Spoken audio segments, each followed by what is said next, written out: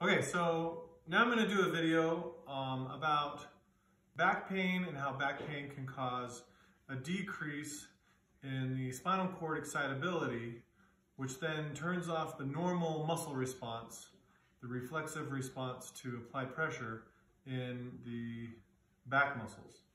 So a young man presents to my office with some back pain. He can point to it. That shows me kind of a general location, but I'm going to do some muscle testing to further identify where his problem is originating from. So go ahead and lift your left leg up in the air, and I'm going to push on this leg. He demonstrates a very normal muscle response. His muscle contracts against my pressure. He can push back towards me.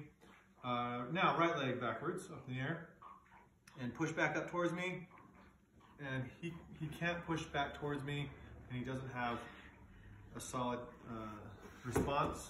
So a decreased muscle response on the right.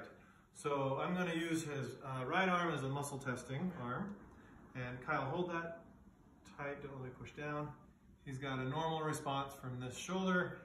Now lift your right leg up in the air, hold out there, don't let me push down, and his muscle response is decreased because he's using that inhibited leg, and he gets muscle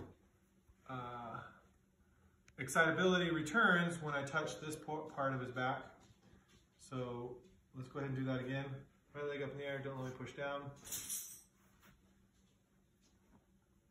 And right there, all of a sudden his arm strength comes back.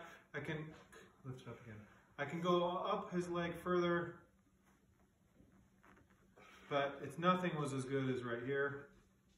And this is the strongest return of strength that I get when I'm touching this part of his back.